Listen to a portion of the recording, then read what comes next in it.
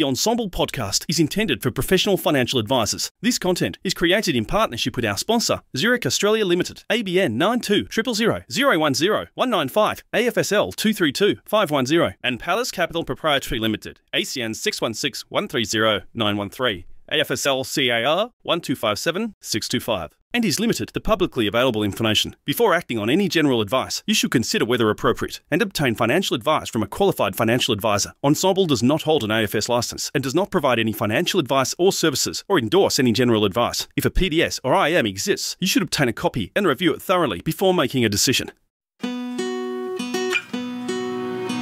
Hi, I'm Andrew Rocks from Ensombl, and I'm thrilled to be bringing to you the podcast Engine Room that's devoted entirely to the practices or the business of financial advice. Over the course of the next many months, we're going to be interviewing Australia's best independent and boutique advice firms, their practice managers, their GMs, on what environment is conducive to being a best practice, how they keep talent, how they attract talent, and what the future of financial advice is. It's the Engine Room podcast. Welcome aboard. Zurich is proud to be supporting this episode.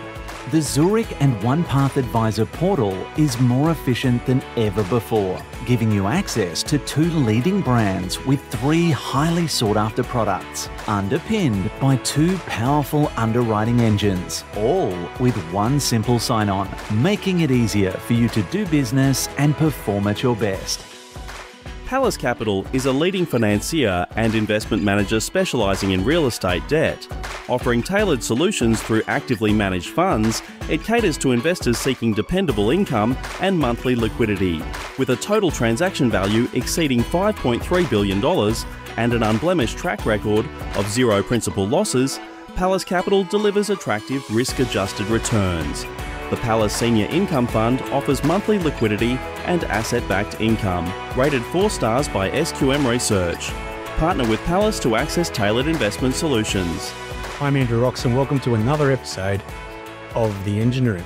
I'm still down here in Melbourne for those playing along at home, and I've had just the most wonderful couple of weeks meeting excellent Melbourne advisors. But I have actually wandered off Collins Street, only a few hundred metres. I'm in the head office of Rising Tide, and I have the pleasure today to do an Engine Room podcast with Matt Hale. How are you, Matt? Good, Rocksy. Thanks for having me. Well, and thanks for having me. It's another fantastic host. And we've been chatting before about change and the fact that you don't do much change. You like consistency and whatnot. And I was going to sort of run that through your LinkedIn. Now, either you're hiding a lot of facts from a lot of people, or you appear to have left school, jumped into Deakin Uni, done the relevant course, jumped into financial planning and started your own business. Am I wrong in saying that? Where have I missed something? So effectively, you're spot on. I've had one job, and the irony is they say the apple doesn't fall far from the tree. My old man's racked up more than 50 years in his one and only job. What does your dad do? He works in liquor. Right. Okay. But he's a teetotaler. So the irony is there. But I effectively finished school when I was 17, straight to Deakin, did a Bachelor of Commerce with financial planning approved degree, which was pretty rare for mid-2000s. Yeah, wow. Joined Rising Tide, which was started by the former founder, Chris Brown. And I started, sweeping the sheds back in 2007 while I was still studying. And fast forward 17 years and Rising Tide, we've rebranded. We've got our 20-year birthday coming up, and I'm close to 18 years here. Wow, it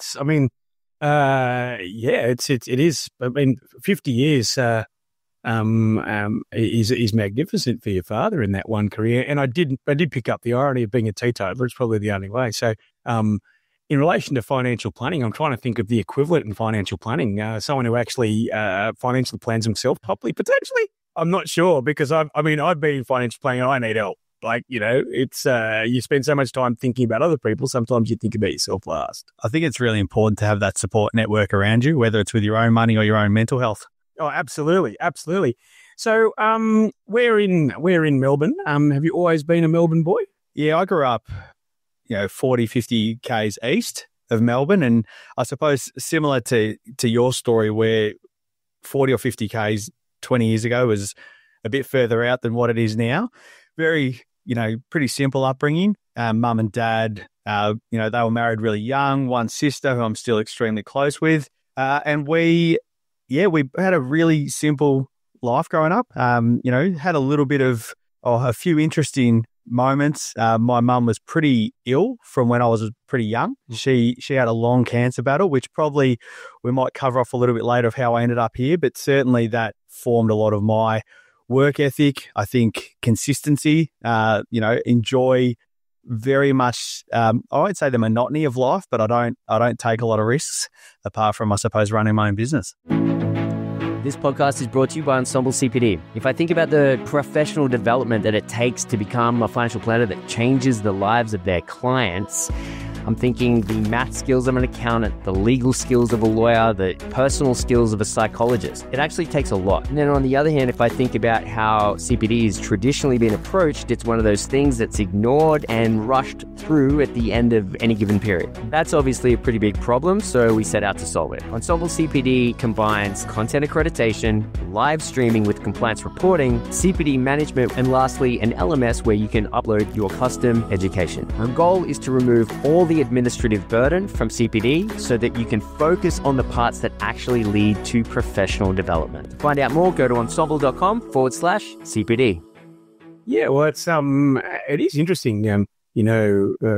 Ensombl many years ago tried to figure out the avatar of the average financial planner. And for everyone out there listening, don't send the hate mail to me immediately. Just do it progressively. But they're overconfident introverts. So sometimes they actually do like more of an introverted, more of a sort of lifestyle, but they have to be overconfident because that's the part that brings the clients in. Would you agree? Yeah, I think one of the things that I've learned along the journey as I've, got into my 30s and now late 30s, that what I thought I needed from a people or an interaction point of view was probably just a lack of real self-awareness and congruency in who I was. So I think as I've got older, I've worked out I don't need other people as much as where I used to fill the gap with them. And I certainly enjoy a lot more time to myself now, and I really need it. But that's also encompassing that I've got 2 kids under 5 as well. So my life has changed a little bit in that regard. Rosie and Max. Yeah, they are 2 unbelievable little humans. And my partner, Annie, does an amazing job. She's the captain at home. It's amazing. My 5-year-old is very similar to me in a lot of regards. And Rosie's incredibly similar to her mum in terms of empathy, caring, and just, a little bit cheeky. You're going to be voting 2-2 in family decisions. I mean, have you got a rocks, paper, scissors scenario, or what's the default? No, unfortunately, Rocksy, both kids go with Annie on all votes. So it's me and the dog losing 2-3. Look, as part of this, and I should do this more often, I'd love to see your Medicare card and figure out what rank you are. Because the Medicare card actually is the org structure of every family. Well, mate, this is not one word of a lie. I've got my own, and then Annie and the kids are on another one. So I'm one out on my own out the back. Hub and spoke approach. So, what made you do? So the degree you did at Deakin had some financial advice in it. Was they optional subjects? Or? Yeah, that was optional. Look, I realistically, if I look back, I finished school pretty early.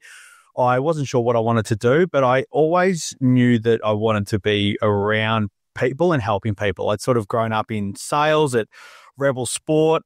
I was a ball kid at the Australian Open. I worked at Tennis Australia for a fair period of time, and there was always a vibrant sort of space, but also a lot of flexibility. Did you ever get hit as a ball kid? And I see those YouTube clips where they cop it.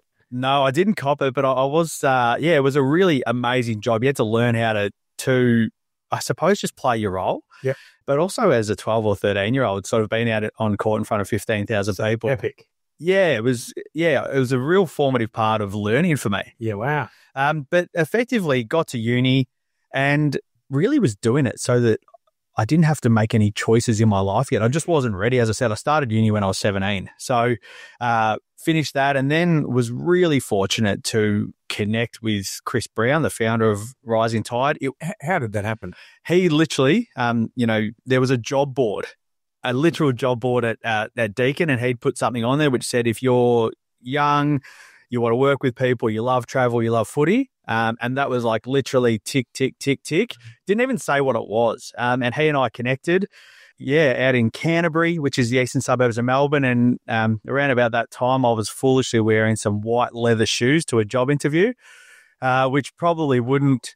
white snakeskin leather shoes. Oh, wow. And we hit it off How pretty... did you just come from a White Snake concert? Well, no, I was probably coming from Oakstay or something. And 2006, that was about the, a maroon suit with white snakeskin leather shoes. We need to get some photos. This is, that would be outrageous.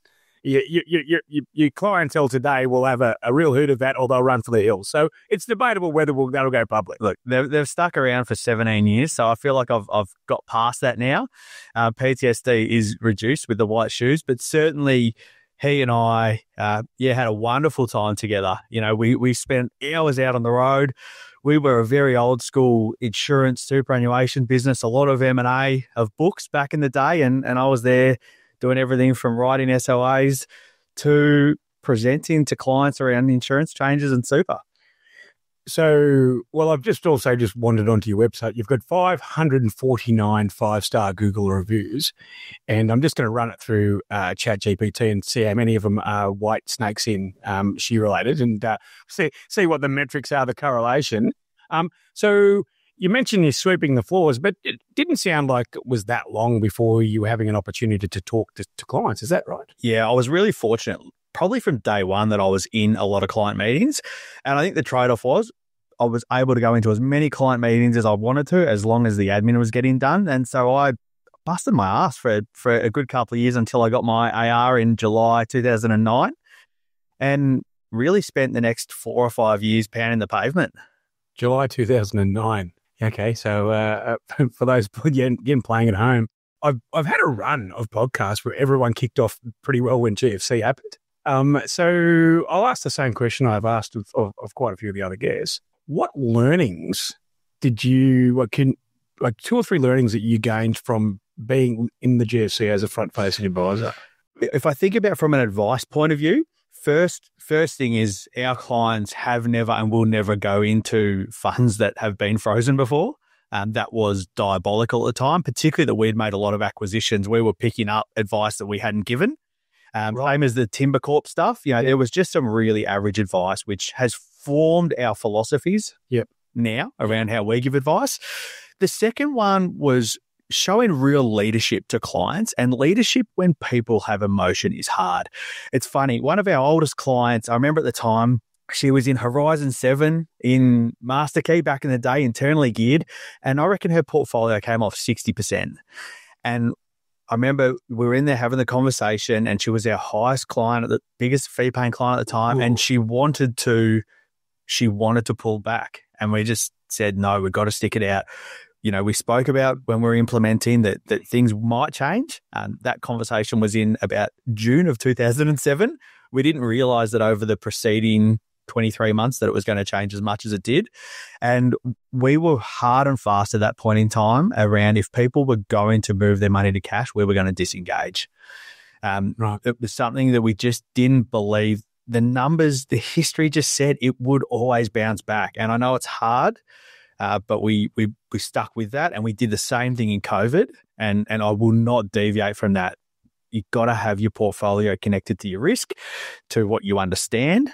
But once you're there, there's no moving because big stuff happens. Yeah, well, thank you for that. And it's you're right. It was not the time to go to cash. But classic case of all of the unadvised people probably didn't have that check and balance, and they did go to cash and they lost a lot of money. And people really wanted to. It was the most emotive time I can remember, particularly, at that point in time, interest rates were at 7%. So it wasn't like, now where there's this interest rate craziness that people are worried about what they're anchored to versus what it is now. It was the biggest thing, certainly in my lifetime.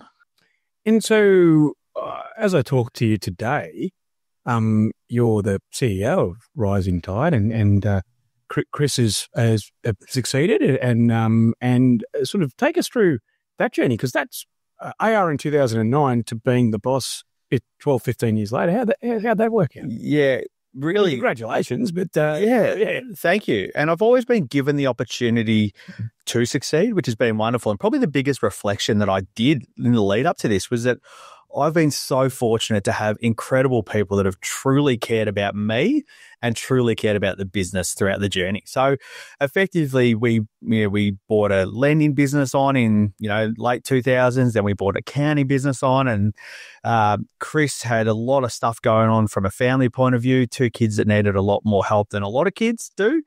He exited in April 2018. And look, that was unbelievable to be able to have someone that you work so closely with to literally back of the envelope sort of shake hands, and we worked out a deal to get him out, and he's still a good mate now, which is great. That's what I see success is, being able to exit a business and still have a beer with someone that you succeeded from. And I really see that Rising Tides had 3 phases. It was sort of 2005, the beginning, till 2012, which is when we started to explore that diversification of client value, the accounting, the mortgage broking.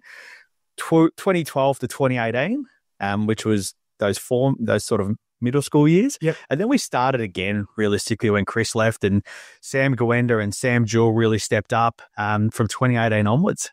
So those the last couple of people there, they've come on around that time. And how you said you have 3 phases of the business.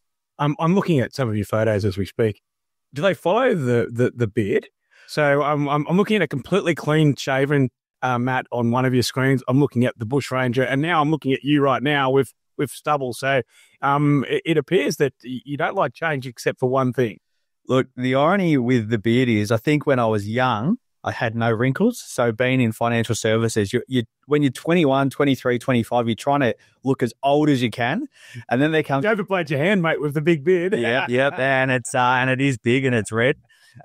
And then all of a sudden you get to your mid-30s and you start to realize that those wrinkles are actually showing, and you need to sort of try to take a few years off. You said something earlier about how when you first started, you were able to go into a lot of client meetings quite young, and we were talking earlier about, areas where you think you guys can grow. And one of the ones was you're looking for an associate advisor. I think Rebecca is looking for an associate advisor.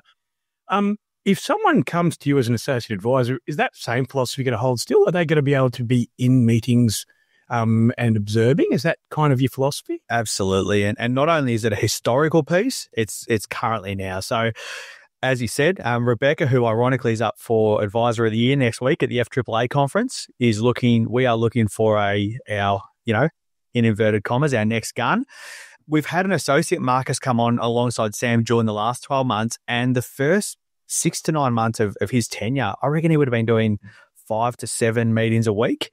12 months in, he's now playing a really big role in our review meetings, not only the preparation, but also the pre-review phone calls to clients 2 or 3 weeks out. And we'd absolutely expect, Rebecca's associate, who may not even be in their PY yet, or maybe a recent PY graduate, but we want someone who's ready to roll the sleeves up, enjoys engaging with people, but is also really coachable, because you'll get some pretty direct feedback, and we've certainly learnt that helps people hone their craft quickly. Oh, well, it's constructive, right? That's the main thing. People working in a vacuum don't really get guide rails. So, and as far as yourself, 2 young kids, you're not an old guy now. You kind of you got uni cracking pretty early. You started a business pretty early. It looks like you've established a wonderful kind of, you've got your children now. You do realise you've got, like, everyone has like 80, 90 years to run, and you just want to get it done fast. Is that right? Yeah, Rocksy, it's a really interesting part of my career at the moment. Probably the only change in my paradigm is, as I mentioned earlier, my mum passed away when she was 54 and spent a lot of time ill before that. So for me, the life expectancy of 80 or 90 has never been the expectation. Your lens is absolutely, and which is it's a horrific part of your childhood, and not even childhood, into adulthood. Yeah. Look, horrific is one word. I mean, I feel really blessed. I'm not a religious person, but I feel really blessed to have had the learnings. I feel like everyone's got their role to play, and mum played a formative part in my life and still does. Awesome. Probably the only frustration is that you don't, that one of your heroes doesn't get to meet your kids. Yeah. That's unfortunate, but I think a lot of my outlook and mindset is very, very much built around that. There's nothing to be complacent about. Be incredibly grateful, but overlay that with it's never as good and it's never as bad as it seems. So we're going to talk a bit about, change gears, and thank you very much for your personal anecdotes, and talk about Rising Tide. I just wanted to know the name. It's a pretty cool name. Where did it come from? Rising Tide, we spent a lot of time over probably 2010 to 2013 thinking about this rebrand. What was our voice? Who we wanted to deal with? And effectively, we did and we do work with the Rising Tide. Rocksy, one of the things I'm really proud of compared to the industry is that over 91% of our fee-paying clients are under the age of 54. Well, and looking at your team, most of your team appear to be in their 30s and 40s, if that. Yeah. I'm definitely one of the veterans and not 40 yet. Yeah. And look, that also flows into, the Rising Tide for us is those high income families with young kids that are going to be at home for at least the next sort of 5 to 10 years. They'll shift into that pending empty nester space. And then Rebecca in particular does a lot of work with women that are, post separation have found a level of inertia in their world, but certainly are looking to move to their next chapter financially. So the business of the business, maybe give us a rough idea. How many ARs do you have? What's the support sort of system for each of them? What are you expecting for them to do?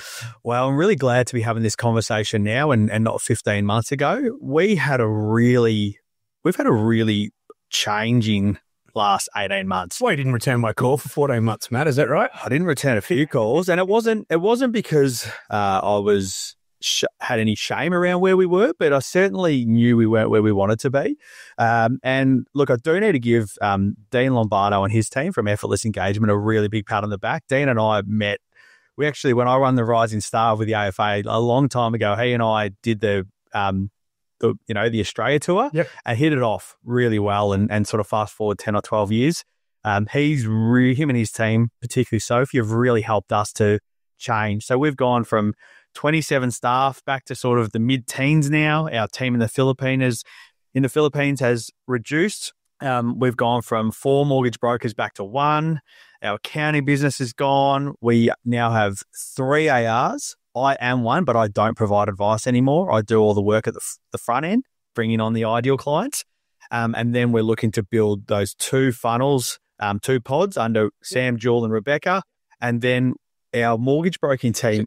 So the pods, you've got the ARs, and because you're doing a bit of heavy lifting, bringing in new business, they can really focus on the execution of the client strategy. Is that correct? Yeah. So look, I would say that we will onboard, probably 60 to 80 new ideal client groups this year and next year, and probably the year after that. And that's why we need the associate, because in Sam's pod, Marcus is doing an unbelievable job in terms of the review process. There's not a lot of people like a Sam Jewell and a Rebecca Pritchard who can comfortably onboard 30 to 40 or 50 new ideal client groups. And how many, so you've got the advisor, you've got an advice associate, and then you've got a team of people in the Philippines as well who are helping do the administration, file hygiene. Yeah, effectively, the client service team in the Philippines, we've got effectively 2 to 3 in each of those pods. Oh. And then we've got paraplanning in-house, some overflow externally if we need it. Yeah. But effectively it's sort of, advisor, associate, and then shared services through paraplanning and that delivery team, which is in the Philippines. And is it your view that the associates over time will potentially develop into their own ARs and you start a pod? Is that the organic vision of the business? One of my really big learnings, Rocksy, so 4 or 5 years ago, I was misplaced in my belief that I needed to get off the tools completely. And so in a very short period of time, I handed all my clients off to Sam Jewell. This was there was more work needing to be done running the business from a marketing point of view, HR, all that stuff, which I took on. And I basically just handed them off in one foul swoop. If I had my opportunity again, I would have continued to build that pod and just sort of cascaded the clients through and build pods that are more diverse in terms of their skill set and their outlook and their beliefs. We have used disc profiling up to this point in time. but certainly doing some work with Ensombl over the past couple of months. I'm really intrigued around the Gallup Clifton strength stuff. I think we'll probably head in that direction. It was a little bit scary reading my own profile and reflecting on how little I have in the execution space, and then looking at all the average parts of Rising Tide was around execution. And I think Rebecca also attended that as well. What was their difference in profile? Really similar. Beck definitely is more empathetic than me. She would put a hand up to say that. But actually, if I look at our team, there is definitely a gap in that execution space. So whilst it's an associate now, I certainly think over the next 12 to 24 months, it'll be someone more in that general management space, operations that can sort of help get all the noise out of my head into execution mode. And look, my own financial planning journey with Announcer, we had a lot of very similar clients. They were, at the time, we were kids with primary school. We were parents of primary school kids. We had lots of those types of people. And we had cash flow management was a big part. Mortgage broking was a big part. Maybe get a bit of a feel of the client journey through, and sort of how do you charge? Because a lot of advisors out there might be a jack of all trades. They might have some retirees, some with accumulators, but you've hung your hat out as pretty specialised. Is that right? Yeah. The way I would say is that we're one of the very few integrated businesses when it comes to mortgage broking and financial planning. And that stems from cash flow structures through to philosophies, through to how we review clients, how we communicate with clients. So one thing I'll say is we are an online business. We do all of our client meetings, or 99% of them, via Teams. We use technology the best we can from a compliance point of view. We record them. But the journey for a new client, let's say that irrelevant of whether they come organically or through a referral, they'll do a free intro call with me. We do have pretty strong filtering on our Calendly process to lead into that. So if they're not an ideal fit from those 4 or 5 questions, we'll sort of refer them back to Money Smart. So just to unpack that a bit, so Calendly, which is quite a big take-up. In fact, I use it. You utilise the Calendly in the invite. You do a poll, or you do a series of questions? Yeah, I've done a lot of work with the routing. So basically, it's a bit like a decision tree. Yeah. So you answer this question, and then you sort of get to the end of it. And say for us, it will be, what's your life stage? What's your mindset with money? That could be, I want to be better. I've got an impending inheritance, or I've just separated. And then effectively it'll either be, hey, yep, come through to the intro call, or alternatively, we're not going to be the right fit, but here's some people that might be. Wow. And if you're not sure, go to the FAAA and the Money Smart website and do a search there. That has taken us a fair bit of courage to do. It's really cool. I've got to admit. And now we're at a point where our referrals are good. The guys have done a lot of work, particularly with David King. He does the tribal habits. Highly recommend for any advice business that wants to ramp up their referrals. I've got no commercial relationship with David. We did it back in 2010 as when he was View Referrals. It's now called Tribal Habits, I think. Look, Kieran's here. He loves researching. So Tribal Habits, it's David King. Yeah? David King. It's all about referring, how to refer, your ideal client profiles. You'll nail it after that. And so they do the intro call with me. Depending on how they've come from, I'll guide them around who I think, whether it's Sam or Rebecca, or it's purely a mortgage broking conversation to have. And then they'll go to a discovery session. That is a one-off $440 fee. Yep. We've gone back and forth. Our guys put a huge amount of time, effort, and emotion into those discovery sessions. So we've now landed on a one-off $440 fee. Before that, they've got to get all their quantitative and their qualitative stuff back in. And then that discovery session is effectively trying to get them to their second or third draft of their goals. And then also start to think about the strategies that might come to life. And I always say, my role in this is I'm a little bit like a really experienced dentist. You can open your mouth, and we haven't even asked if you go for Collingwood. So no, I'm a Carlton supporter, so all teeth are intact. But it's like when you go to a dentist, you open your mouth, they know within 1 or 2 standard deviations what your story actually is.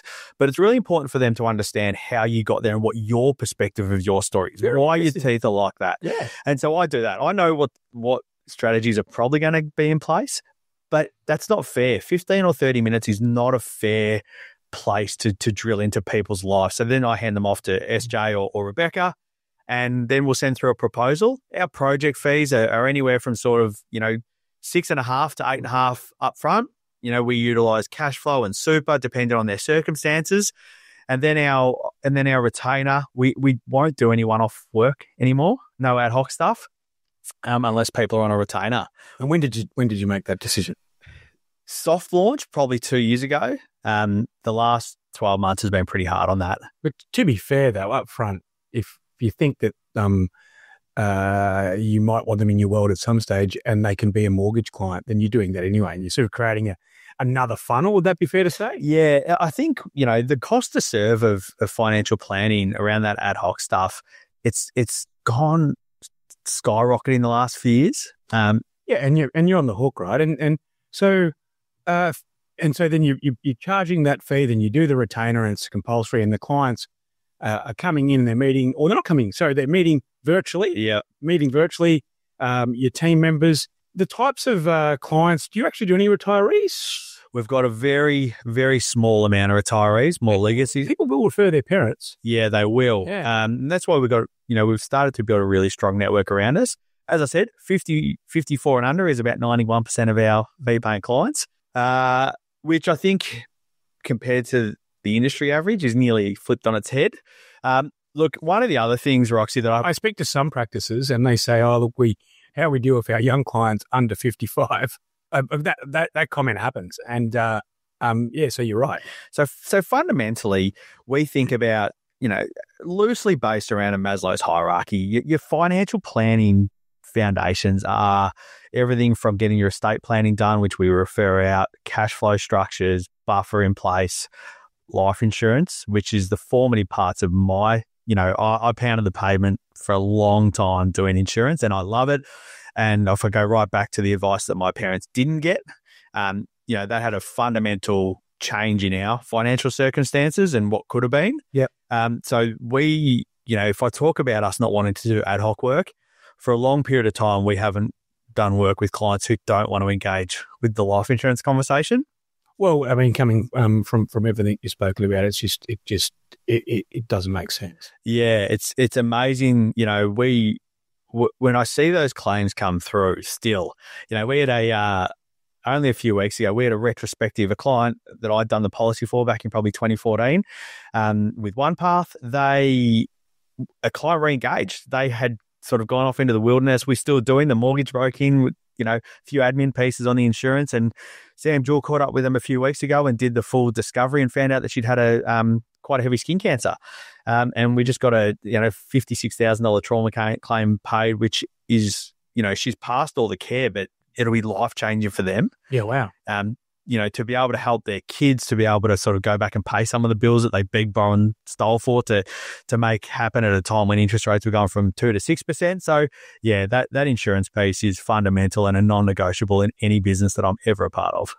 So you've mentioned that you're still doing insurance in-house. It makes complete sense. It's part of the process. How do you find the delivery of it? Because I do speak to advisors, and with the reduction down to 60%, how do you make a fist of it, given that also your clients are a bit younger, so their premiums aren't as high? Yeah, you've got to build it in. You've got to believe in it. And I think that's why for us, when I talk about an integrated model, as you're walking through and we effectively are doing the fee for advice, around the super and investment bonds and cash flow structures, and then there's lending and then there's insurance. You can certainly make it work.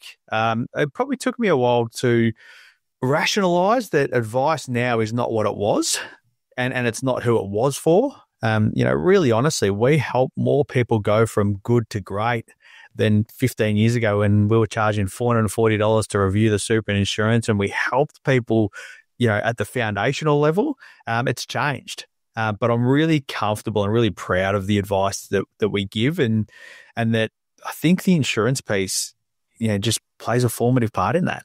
And getting to the sort of a bit more detail around investments. So who are you licensed with and how do you run your investments? It depends when this goes to air. We spent 13 years with Apogee, which was part of the MLC group at the time. We then made the move in December 2017, which I would say was about 27 days before someone got up on the stand at the Royal Commission. And we just joined AMP. 27 days before that. So we had a baptism of fire. Shout out to Rowena. She's still the ice mistress there. We have spent since December 2017 at AMP, and December 2024 we'll be off to entirety, and we're really excited for that change. I think AMP has provided a really important part of what we've been able to do in maturing our business. We've done some great work with PwC through them, understanding cost to serve, thinking about the heavy compliance regime that we're sort of are starting to come out of, and I'm excited for what the next chapter brings with engaging with people like AZNGA and Entirety and Paul Barrett and Neil and their team, along with with Matt Lawler, who's been a really big part of our business too. Yeah, wow. Okay, so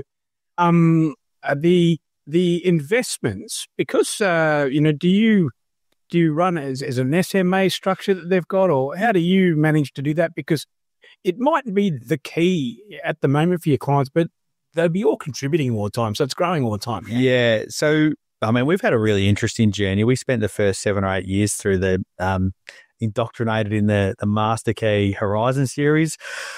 The great things about that is it taught me about auto rebalancing, about consistent contributions, about, I think, value for money. We then made the move to index investing in about 2015, and that's still where we stay now today.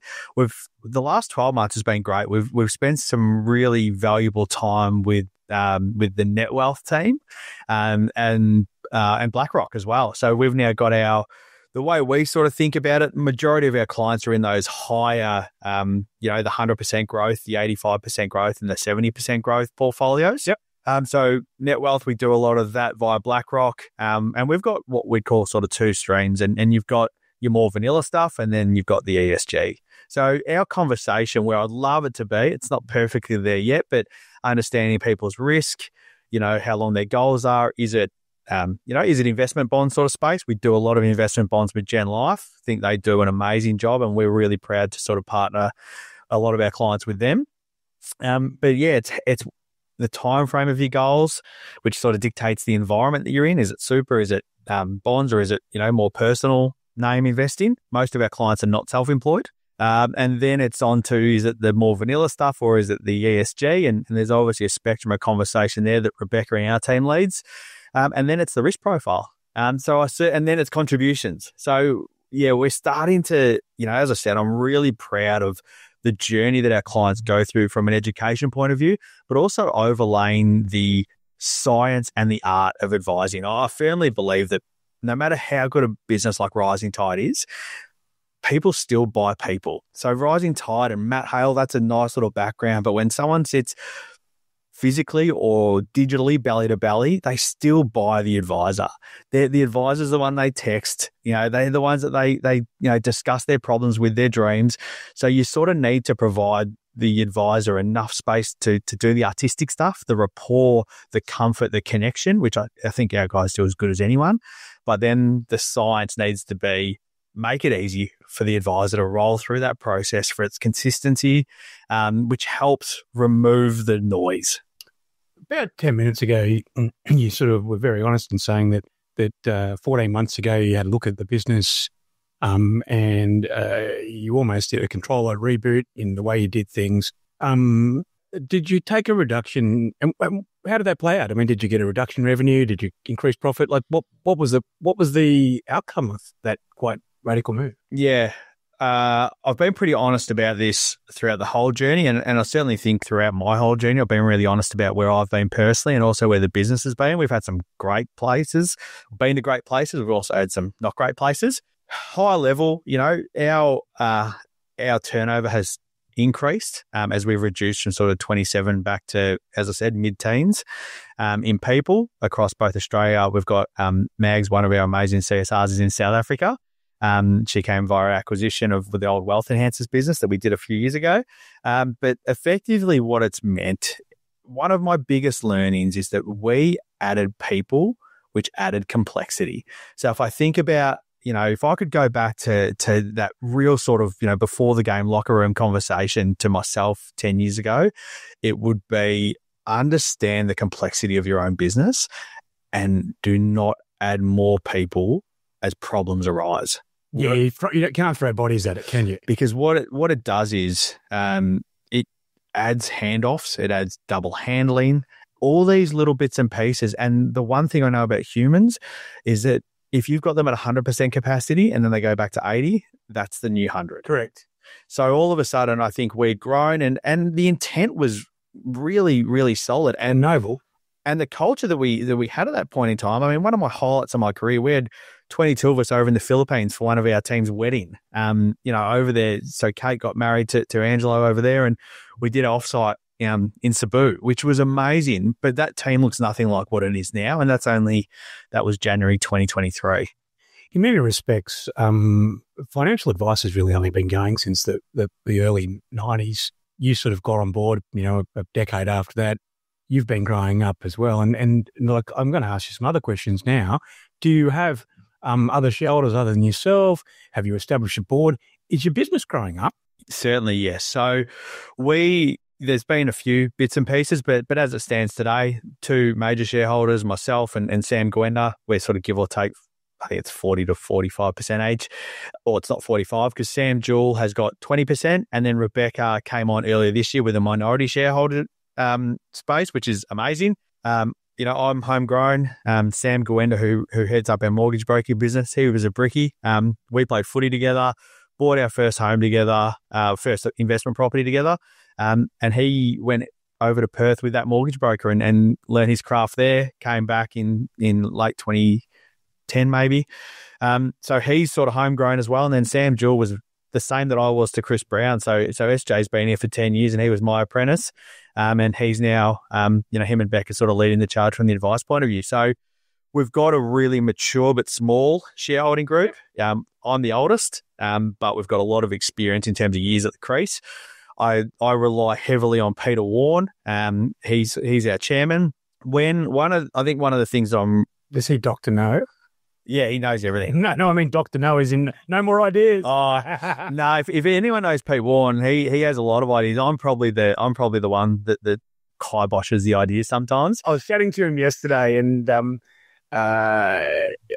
you've got a chairman who's also pretty good at tech stack, right? Which I'm going to ask you a question about tech stack. So, So you've built this, and how often do you meet? I'm trying to get the governance of your business because if I'm an advisor and I'm looking to join a practice, I want to get a feeling that there's a bit of an established path towards me getting a share in the game. And is that what you're building out? Yeah. And so, I mean, quarterly shareholders meetings, really consistent and transparent financials. Whilst we are mature, we have a really strong dividend policy. We do pay out, a good chunk of dividends. All of us have a fair bit of personal debt, young families, that sort of stuff. So we don't want to... You all live in Melbourne. We all live in Melbourne.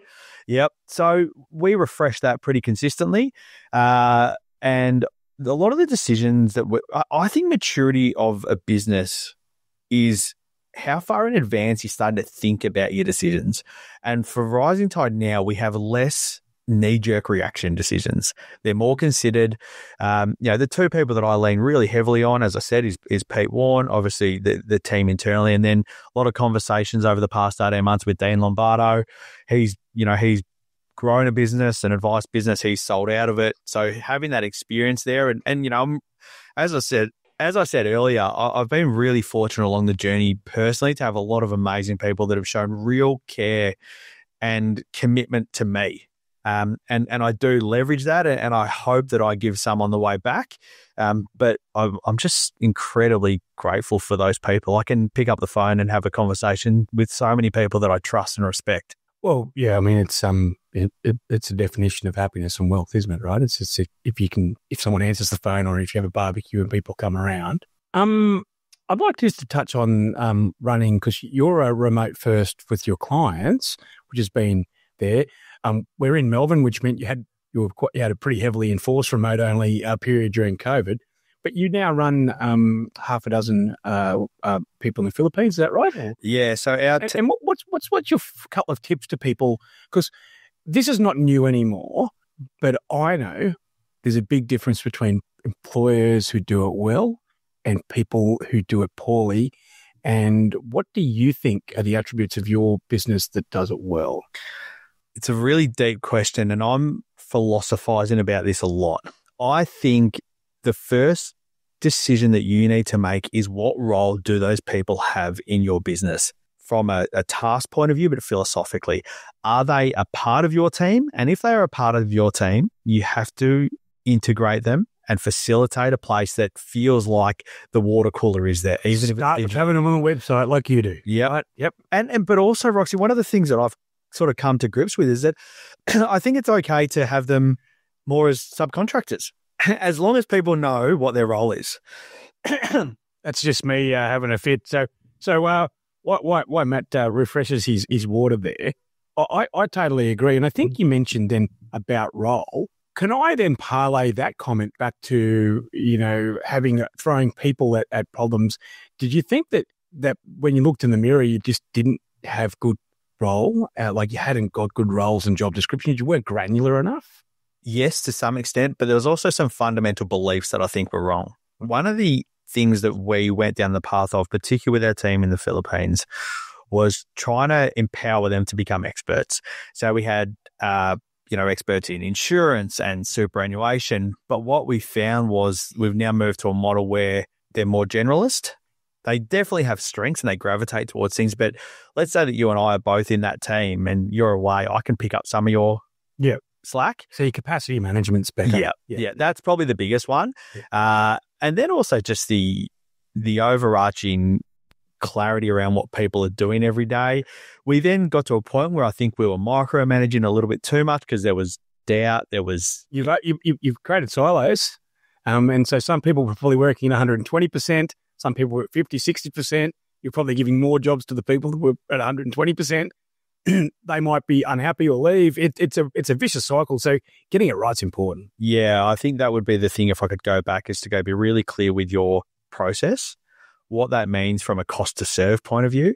We're now sort of in the position where as the associates come on, you can sort of cascade down, the advice cost right through. And that's going to continue to play out. We're consistently looking at what our vision looks like, where we would like our EBIT to be, where we would like our ratios to be with how many clients an advisor or a pod can serve. Would you like to share any of those? Where you want it to be? Aspirationally, I think, probably if everyone got $1 for every time someone in my seat said this, I think tech can play a reasonable role. But I firmly believe that we can get an advisor with an experienced associate somewhere between 160 to 210 client groups. Wow.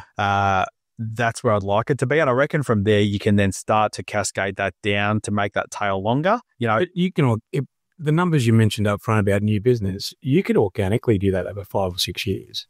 From a standing start. Yeah. And I look like basically in 2018, we had a standing start to some extent. Don't know if, people remember, but there was the ongoing fee agreements. MLC back at the time decided to turn them off a lot earlier. So we had over $400,000 of revenue, which was basically turned off overnight, which was full on because I was realistically only 6 months into taking this role. But, we rolled. It's an email you read twice, isn't it? Particularly when we were no longer in the tent as well. So we'd spent 12 or 13 years at Apogee where you've got this NAB, goes to MLC, you've got Apogee, you're sort of in the tent, you know what's going on, and you've probably got some power. We'd left 12 months earlier to go across to AMP and, back in that era, MLC and AMP were probably the two big groups that were going at it from an advice point of view. So we had no control. We were having a look back that was via a licensee that we were no longer a part of.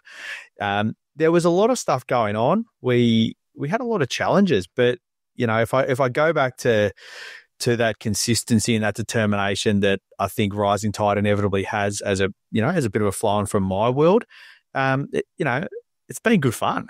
And what I always like to ask is, why do people join you? Why do they stay and how they grow? And we have touched on a few of those. But I'm going to actually parlay the question with a filter, and I'm going to read off your website, your trademark behaviours. So here I go. So at Rising Tide, we like to show care and empathy. We like to take responsibility. We like to deliver on your promise. We like to have the right conversations. We like to enjoy the ride.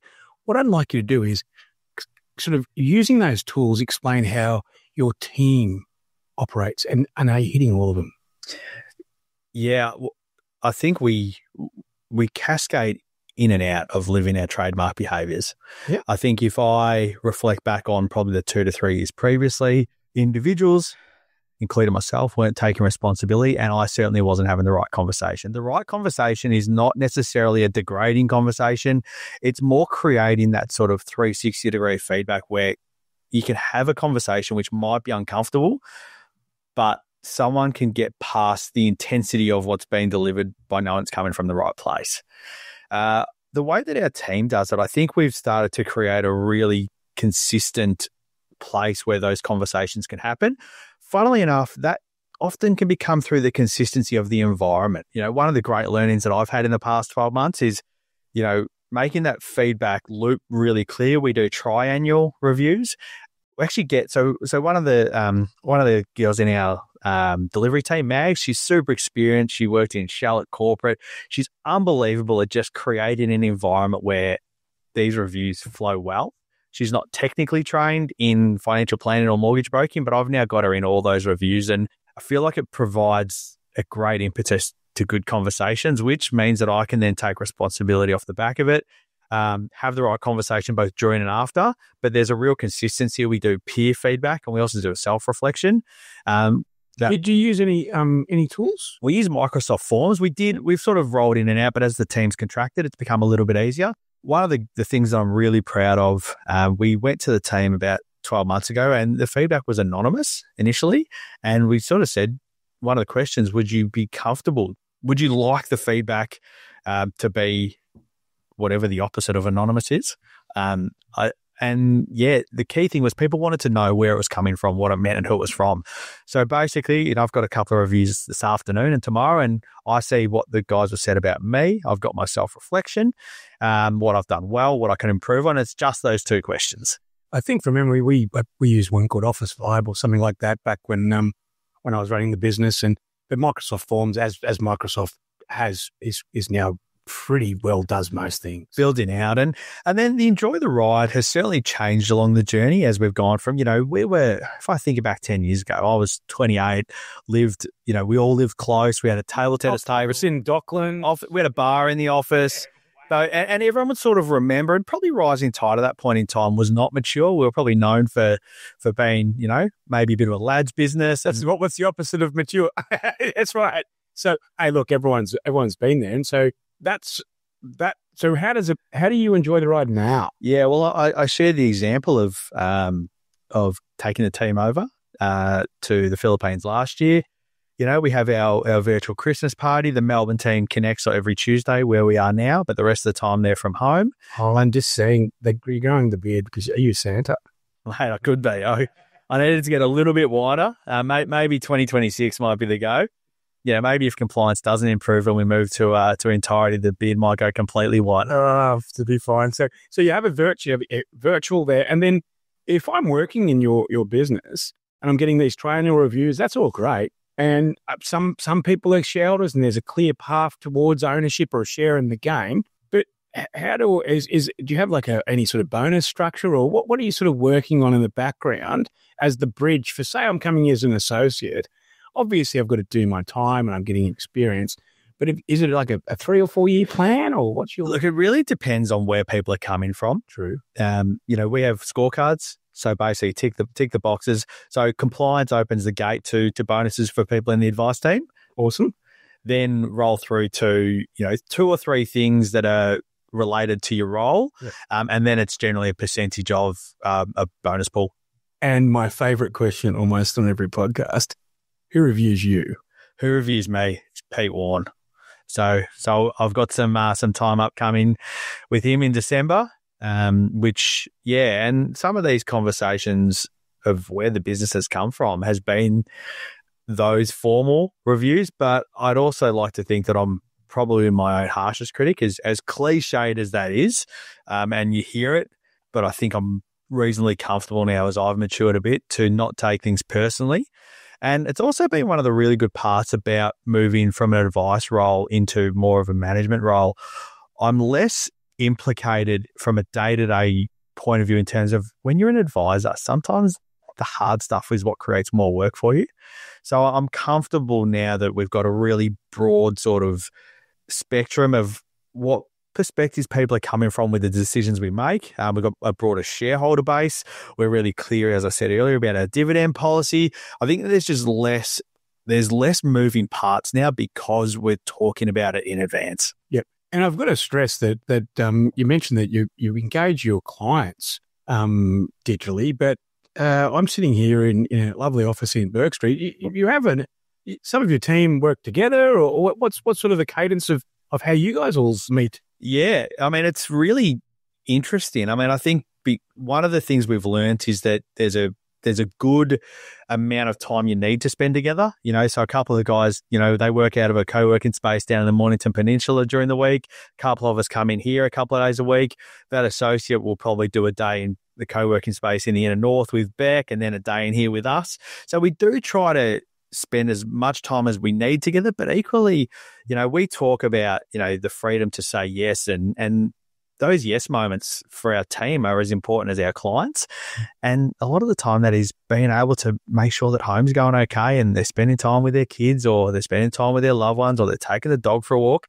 So we never wanted to create a business that was, the inside of the bubble, everyone's sort of smashing themselves and not getting a chance to have their yes moments. And our clients were, enjoying this incredible journey. Can I ask, is there any piece of technology, and you're using all the technology that the practices in your AFSL use, is there anything in addition to what is currently on that you're investigating or using? So one of our gaps at the moment, I'll give you a bit of an overview. The ones that I religiously sort of use, we're trying to explore more and more of the Microsoft suite. Me too. Yeah, because you're paying for it. Yeah, and we do pay for the Copilot license on top. Same. And we're starting to use a lot of that. We have recently jumped on board with FileNotes.ai. So that has proven to be a really good initiative for us. I think we'll continue to make it better. I do lean on people. That actually came from a chat with Rachel from NetWealth during a fire alarm at their summit. I'll always take the opportunity to sort of, grab people when I get the chance and just find out what they're doing, similar to how you go about it. Calendly, as I said earlier, that's a non-negotiable in my world. Yep. One of the things that it's not perfect, but I really like how our proposals go out to clients, and that's via Quiller, which is QWILR. It's not fully integrated by any stretch, but it looks sexy. I really like, and I'm fortunate I get all the acceptances, I get the viewed, and every time I look at it, I just go, compared to what most other businesses are doing, like some shitty email that says, we're going to charge you 10 grand. I feel like that's arrogant. Yeah. I mean, I was using Ignition software, which is an accounting one. It's Practice Ignition. Yeah. It'd be very similar. It is. The only thing that I like about Quiller, it is just a bit more, it's a bit more what you'd expect to sort of get from like a marketing business around that proposal. Oh, Ignition's mainly accountants. Yeah, exactly. And when we had the accounting business, we used that. So that's probably one that I like. We use My Prosperity for a lot of our engagement with clients. We're sincerely hoping that we can get a few more integrations as we move over to Entirety. Shout out to their tech team in advance, which I think will help us. Being a digital business, that's sort of our semi-shop front to some extent. What, being so young but having so many years in the industry, what do you see as the future for advice practices? I mean, you've got your ecosystem, what we've spoken about, but maybe just cast your lens out there. What do you see as far as the way in which they're going to arrange themselves over the next 10 years? My absolute non-negotiable belief that hasn't changed is that people will always buy people. I said on Monday in a similar sort of setting to this that I think you need to have good advisors. You need to have great advisors and a good business. Absolutely. So one of the things that I talk about in every intro call I have is that I'm not objective to this at all because we've set our business up like this. But if I was going to engage with an advisor off the street and they do not have a strong business behind them, and what does that mean? It's all those things we spoke about. It's maturity, it's consistency, it's philosophies. I wouldn't engage with that advisor, even if that advisor is a superstar, because there is, like I said, there's a science that the business can deliver, and then there's the art. And at no point do I want an artist thinking about science. That's an awesome term. So, one of the passion pieces of me doing the engine room over the last couple of years is that you can only have the best advice given if you've got the best ecosystem around that advisor, or else they're literally swimming against the tide. I completely agree. You see what I did there? I'm stumped. Hey, Rocksy, one other thing when you ask about tech, I know that you do a lot of work with Bonjoro. I would say to any advisor, any business owner, that if you have not sent a video out to one of your clients today, let alone this week, you will fail in the next 5 years. I think you're right. And people are consuming it. If you hop on the train or the tram and everyone's got their earbuds on, they're all consuming YouTube clips. They're on Netflix. They're so used to doing it. And another one is just get the subtitles. Which is pretty easy to get. And the overlay of that is, deal with the people how they want to be dealt with. And, like I have an inadvertent probably 100-word limit in my brain when I'm reading, but that's with emails. I can read a book. I love reading. I love listening. But if someone sends me an email that I have to scroll, it's just to the back of the queue. My favourite emails that I've written over my entire career start with, pursuant to our conversation, please find attached. I don't even know what pursuant means. Yeah, it just means we've already had the relationship part. It's not being done on email. It just means that this email is just, it's execution. It's not relationship building. I actually read something yesterday that said meetings should only be to decide. Yeah, right. Well, I'll go one more. We're getting very philosophical. A business coach of mine and a good mate, when I was a CEO of Training Wheels, he said that the role of the CEO is to make decisions. So if you're an indecisive CEO, you're not a CEO. And that still haunts me. It's one of the things that I like to impart on people who are just going down that path. And just on that, I would say that I'm a CEO with the biggest Training Wheels on. Does it get easier? Yeah, because one of your decisions to say no. And I think that the general upbeat nature of a lot of financial planners, because you've got to be upbeat and motivational for someone to sign up to become a client, right? That's part of it. But the double-edged sword is that quite often you're upbeat on every idea, right? And I think by making decisions, and saying no is quite powerful. And the older you get, the more it works. Yeah. I am excited to hear that. We've had a pretty big 12 months, as I said earlier, with a lot of pretty hard decisions. And, the good people where, if you're moving them on or you're letting them go, it's really hard. But I think having the maturity of the business, a really clear vision of where you want to be, it sort of makes it easier to think about, where you're headed. But nonetheless, it doesn't, well, particularly in my experience, it's so bloody hard. Yeah, it is. It's hard because it's, you're growing a business, right? And you're trying to build the business, but at the same time, you want to make sure that you're doing it in an ethical and sustainable way for your clients. You've got all these competing things, and you've got to carve a narrow way through to stakeholders such as your family and other shareholders. But the things that you've mentioned around transparency of financials, around structure, the fact that you've got someone reviewing you, you're well and truly on the path. You are past the halfway mark of getting it right. I can tell you that much. No one ever gets to finish, by the way. That's a misnomer. But having those things and those pillars in, and not just covering up everything all the time, and having that brutal honesty will mean that your business will have a great foundation. And you then have the luxury of, with this great foundation and this great cultural foundation, you can make it as big or as small, as wide or as narrow as you want. It's the world's your oyster, mate. Yeah, I think the conscious decision-making process, it's a lot easier to say yes when you've said a lot of no's, as opposed to where we probably worked out how hard it was to say no once you've said a lot of yeses. And people's expectations will continue to get higher unless they're checked, and whether it be with clients or anything. So it's really interesting. And, we hope at Ensombl that by socializing this, both on the Engine Room podcast and in our Growth Collective, of which you attended the physical catch-up a while ago, is just, in the old days, no one wanted to actually say they did something wrong. Whereas I think now all the greatest learnings come from, those anecdotal failures. And I've got them a mile long. It's the fabric of your life. But sharing on a platform like Ensombl that's not judgmental, that works, is the reason I'm massively involved. Yeah, I think it's really important. What I would love to see is those anecdotes get shared closer to the time they happen, because I feel like we're all great at sort of sharing the historical losses as opposed to the ones when we're up against the ropes. I think your generation are better at socialising this. The younger people coming through are probably a little bit better, and the word vulnerability, I didn't know that was a word until about 10, 15 years ago as well, but authentic vulnerability and whatnot is really good.